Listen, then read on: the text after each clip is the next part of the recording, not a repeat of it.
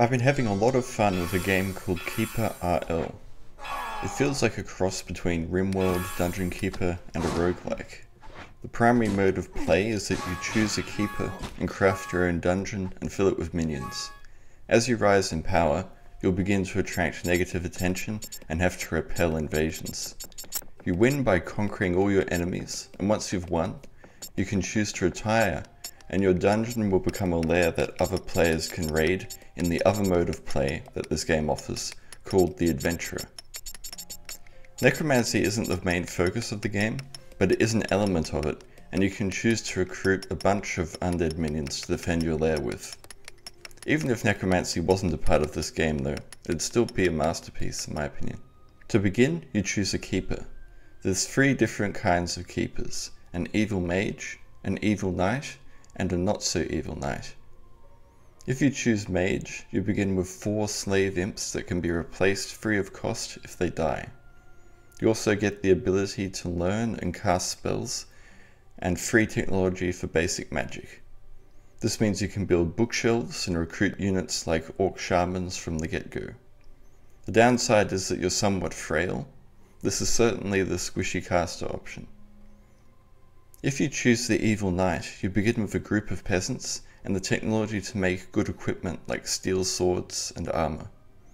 The peasants are lousy workers compared to the imps, but the quick access to good weapons technology made the knight an easier choice for me as a beginner.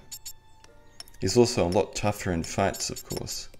The downside to the knight is he can never cast advanced spells, although he can learn basic ones like heal and heal other. If you choose mage, you'll have no access to metal weaponry until you've gone on raids and defeated a bunch of enemies and leveled up. Similarly, a knight will have no access to magic or spellcasters until he's done the same.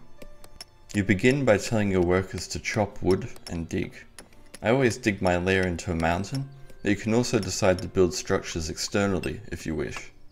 Inside your base, you'll need to craft beds for you and your minions to sleep in, as well as training dummies for melee units to train with, and bookcases for your magic units to learn magic from. You'll also want crafting stations to begin churning out equipment for your minions. The undead minions you can recruit are zombies, skeletons, vampires, mummies, and ghosts. To recruit them, you'll need to make a few gravestones. These should be built in a chamber that's far away from the rest of your dungeon, because corpses will be brought there by your workers.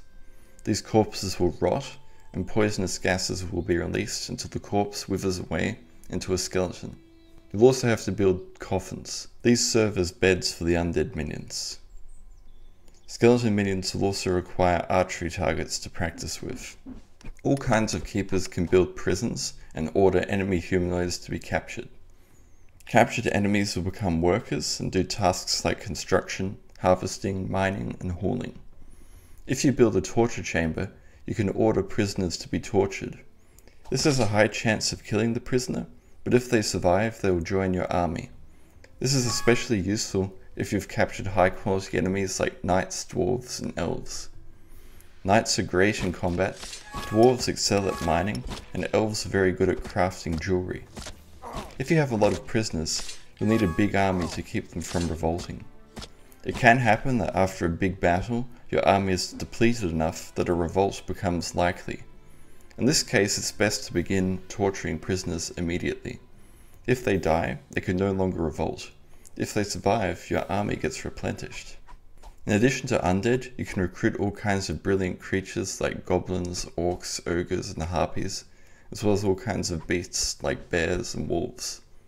Of special interest are the demons: the ghost, the succubus, and the doppelganger.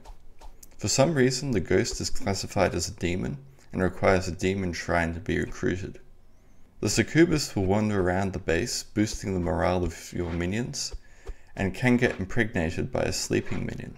If you've got a high level enough character, with the correct research and ingredients, a pregnant succubus can give birth to a legendary beast or a legendary humanoid. These are very strong units. Honestly, I love this game. I think you probably will too. It's such a nice mix of strategy, roguelike, and base building. Death is permanent like in a roguelike, so be careful. I'd say a lot more, but I don't want to give too much away. There's some very clever solutions to troublesome enemies. Sometimes you can kill an entire faction without ever landing a strike. My only criticism is that I would like to see more units of all types, especially more types of undead.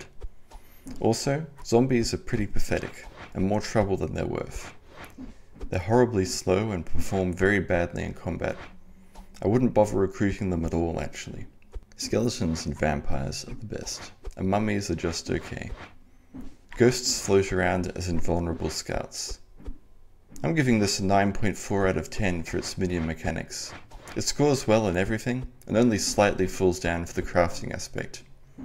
There's not really any minion crafting in this. If you build the required structures and acquire the correct resources, then the minions become available for recruitment. If the crafting was a bit more in-depth, I'd score higher here. Your minions are useful, plentiful, and permanent. You craft a dungeon and fill it full of minions and traps, craft equipment for your minions to use to defend against invaders, capture invaders as prisoners, can torture them, and so much more I didn't touch on.